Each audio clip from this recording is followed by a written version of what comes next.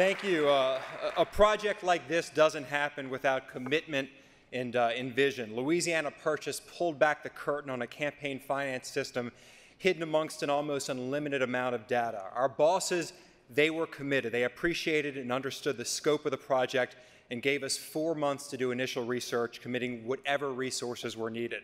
The vision is what makes this project special. We all know the media landscape is changing, and to stay relevant requires making bold moves like this collaboration, which may be the most extensive partnership between a local TV station, 2 websites, and a newspaper. And I think we may be the first partnership like this to win this award, too.